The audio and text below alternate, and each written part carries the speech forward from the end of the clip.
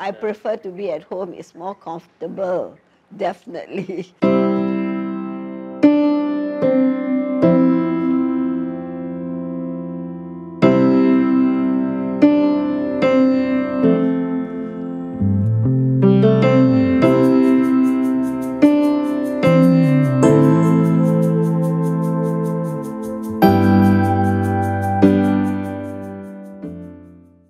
We actually look after people who are terminally ill, and our focus is on cancer.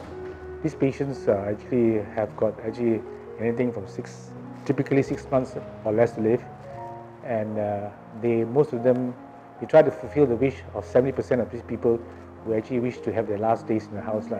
Families prepared to stay at home, remain at home. Last days now, yeah, prepared to have last days in the house. Yeah, they're prepared. All there already, they know what to do and everything is okay already. Okay, when you got it, just call me. Yeah. Yes, today we're scheduled.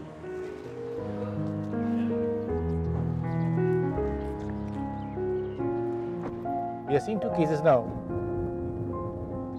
All right, let's go. Good morning. Okay, come. Come, sit down. Your usual place.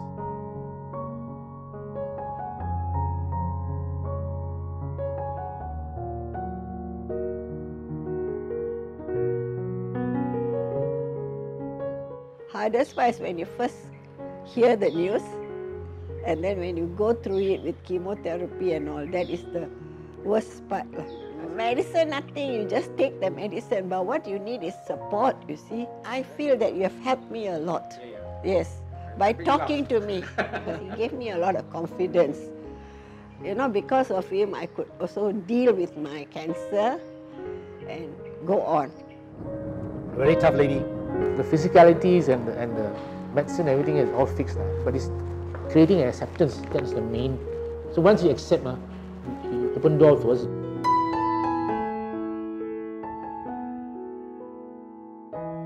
Mati, hidup tu semua orang akan mati. Bila tu kita tak tahu kan. Tapi bagi saya nak sakit macam ni, memang saya tahu. Kanser memang takkan hidup lama. Tapi saya cuba cakap macam tu, saya nak kekuatan saya. Saya nak hidup lama. Saya boleh luahkan apa yang saya rasa. Dr Michael pun sangat baik-baik. Sangat baik sangat. Dia pun bagi apa yang dia ada pengalaman kan. Tu saya suka. Nana ni pun nurse pun sama. So doktor ni macam saya punya bapa tau. It's often said, but people don't understand actually. We do our best, God decide the rest.